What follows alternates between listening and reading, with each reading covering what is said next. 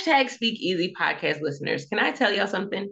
I think that I have done a better job at seeking out opportunities, seeking out the right conversations, seeking things out. And this is coming from an introvert that doesn't like to seek things out.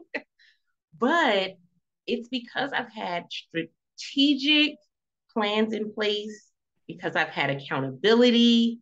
And this conversation today is going to push you towards being able to seek things out. I'm super excited to have my guest on for today.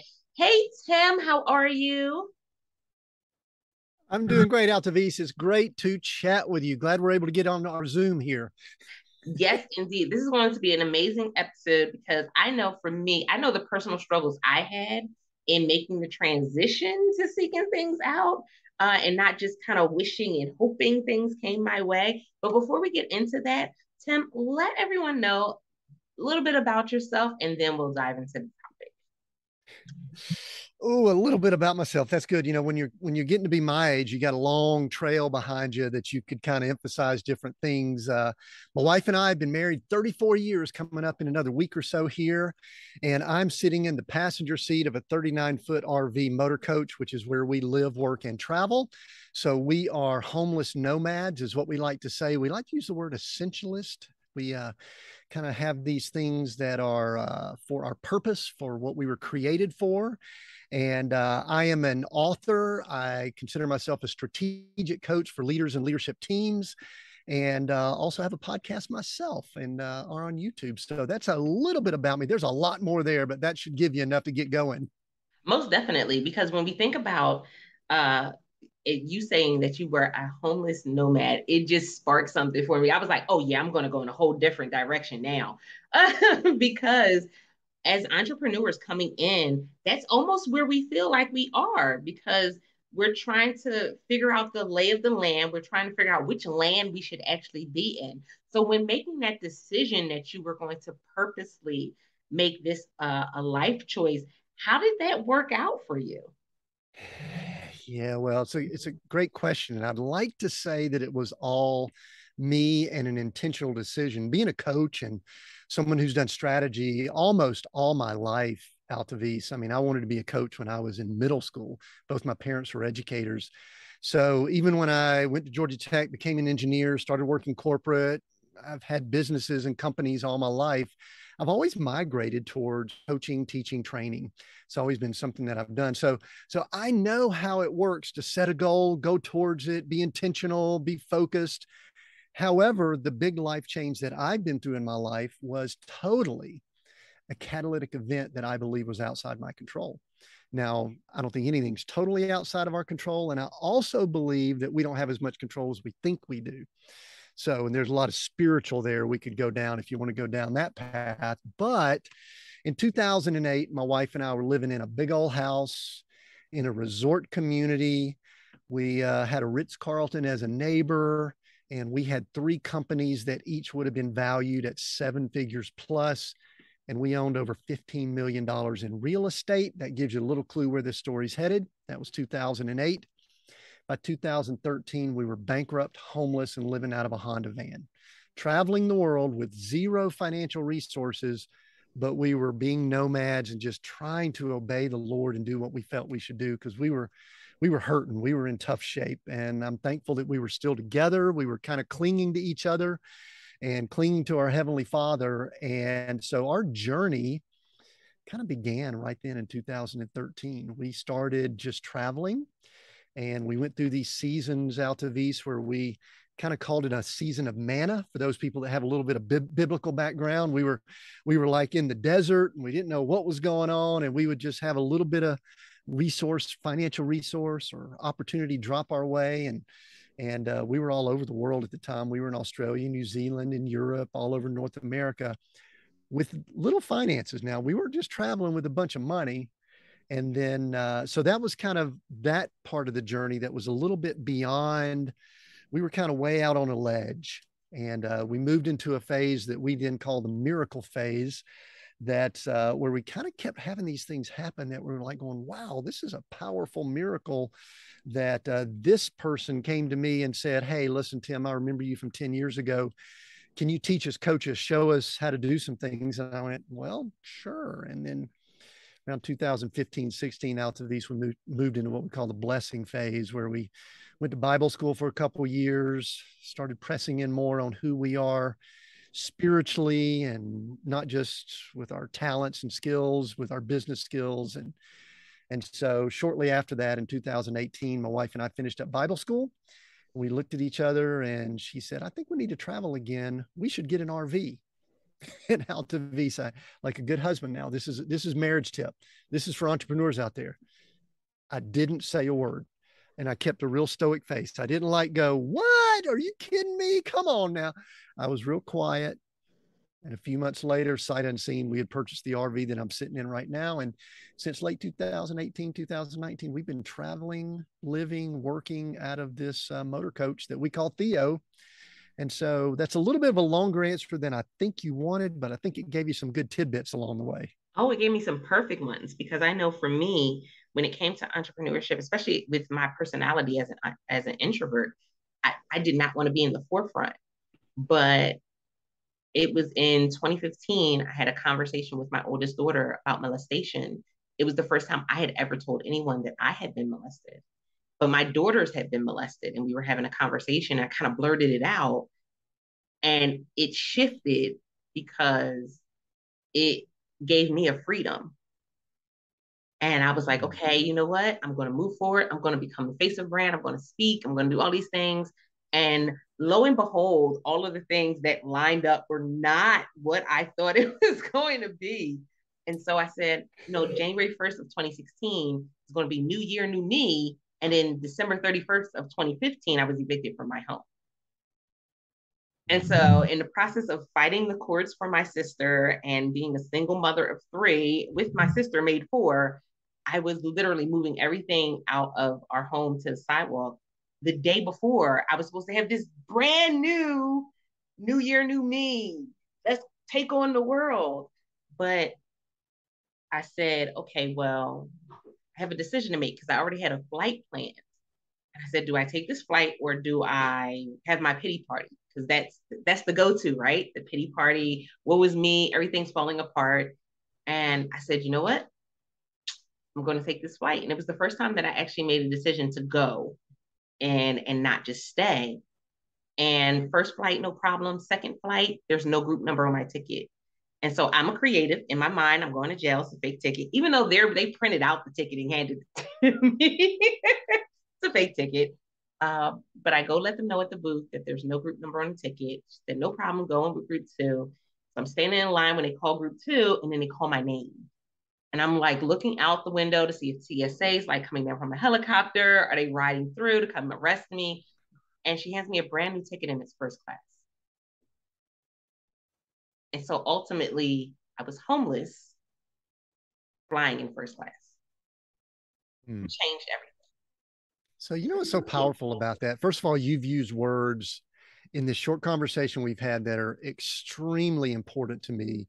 It's the title of my podcast. You've used the word seek a couple of times. You've used the word go, and you've used the word create. That's the name of our podcast.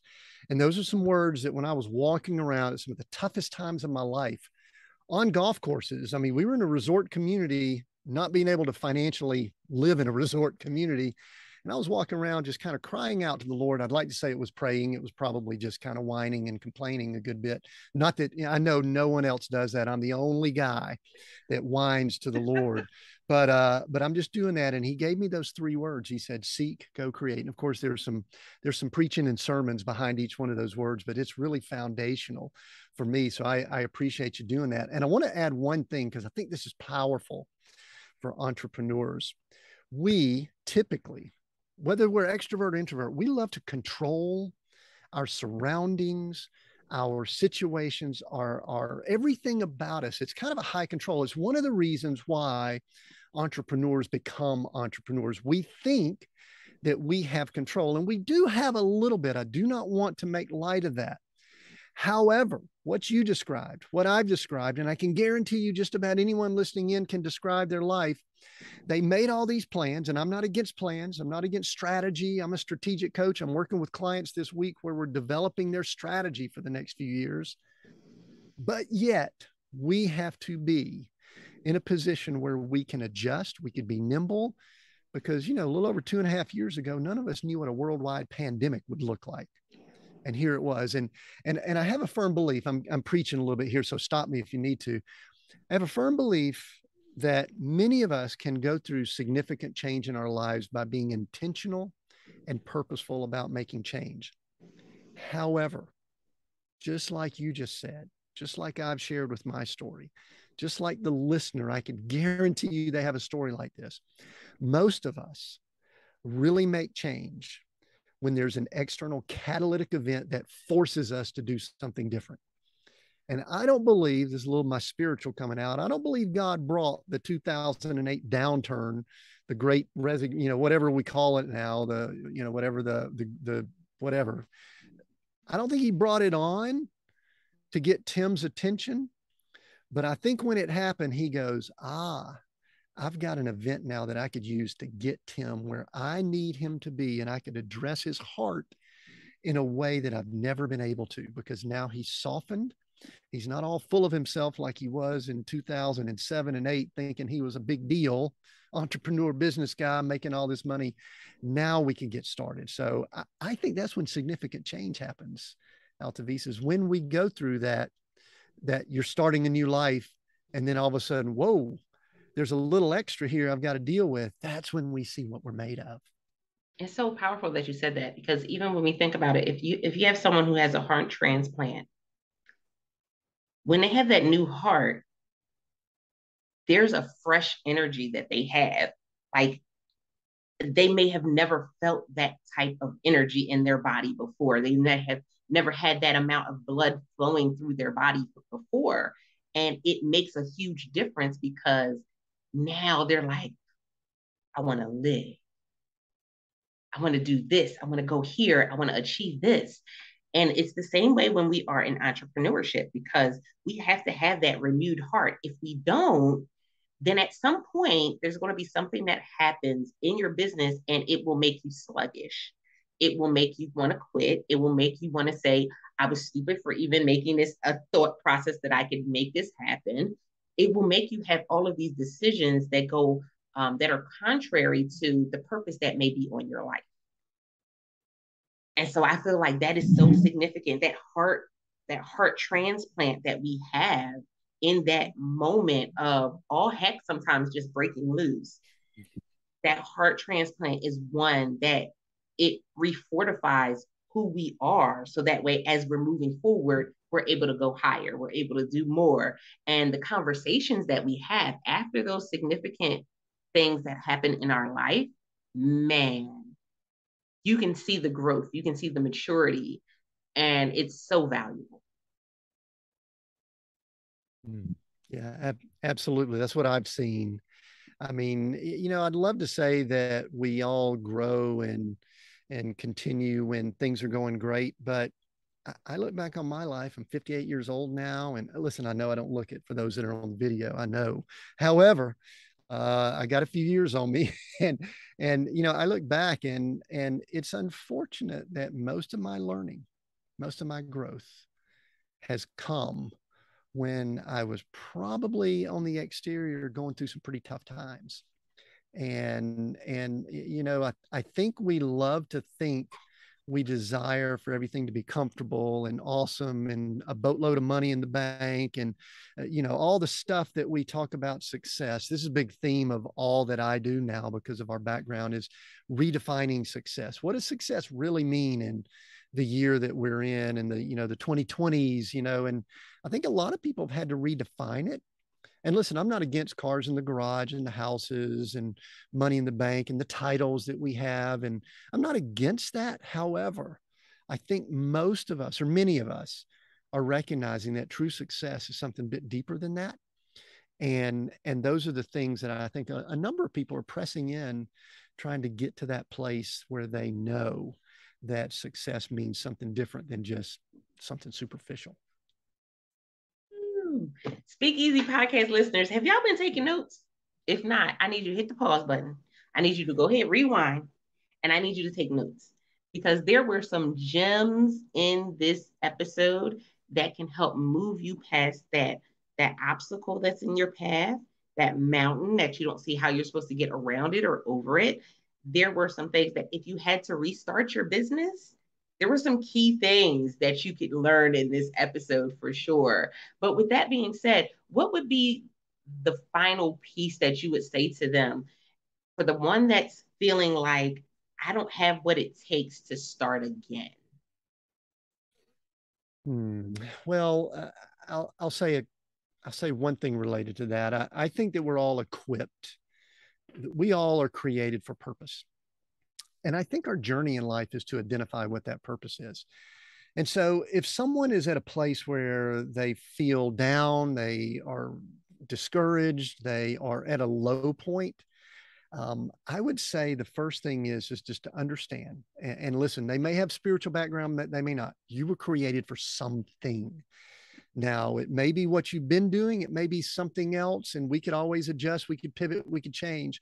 You were created for purpose and for something on this earth. And so our mission is to find out what that is. And you can't find that out unless you keep going, unless you get back up. Now, I will say this is a little tip that I learned because I'm kind of a type A go, go, go person. I needed to learn how to pause and slow down a little bit to kind of hear that still voice, to understand what my purpose was. Because I would be going 90 miles an hour, my hair blazing and all this kind of stuff.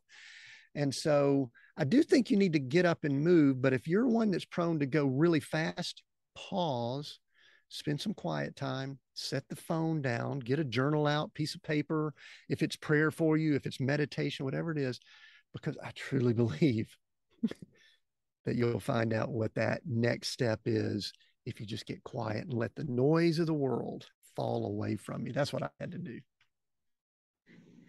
I love that. Oh my goodness.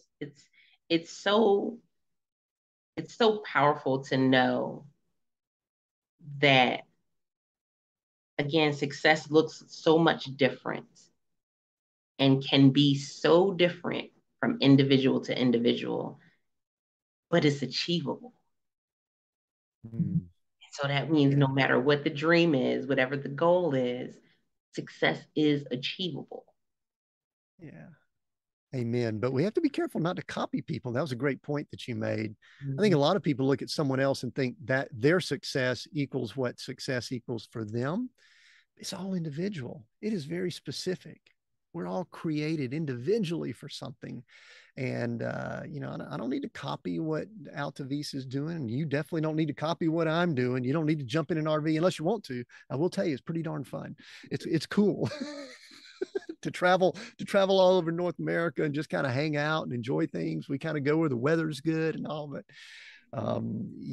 that's very, very important. What is your success? What does success mean for you? That part. Oh my goodness. So let the studio audience know how they can get in contact with you, how they can listen to the podcast and connect. Let them know all of the links for sure. Sure, absolutely. Thank you for that, Altavis. Well, I'm at timwinders.com, WINDERS.com. And when you go there, you can learn a little bit about me. I released a book last May. It is a novel. It's titled Coach, A Story of Success Redefined, and it is about everything we've been talking about here. It is a story, but it's the main character kind of goes through somewhat of a journey that we've been discussing. And so I'd love for people to pick the book up. I've really enjoyed the feedback and all. So they can find that at timwinders.com or Amazon or anywhere you buy books. And then you can also link to our podcast there, which is Seek, Go, Create. Seek, Go, Create. It's those three words. You could also go to seekgocreate.com or find it on any of your podcast platforms. And we discuss business, leadership, and ministry. We mash them all together and talk about redefining success. And it's long form interview. So it's me asking questions just like you're asking me. And I love doing that. That's a lot of fun. So thank you for asking. timwinders.com. That's where people can find all about Tim. Awesome. Speakeasy Podcast listeners, make sure, again, that you go and you connect. The reason we bring such great conversations for you guys is because we want you to understand that entrepreneurship is a broad term. It covers so many different things, but also there are people that have been where you're trying to go and they want to help you. They want to support you. So make sure that you reach out, connect by every mean possible. And with that being said, I appreciate you as your host, Altavies Pelzer. Listen, it's about you elevating in life and in business. With that being said, don't forget to press it out. See ya.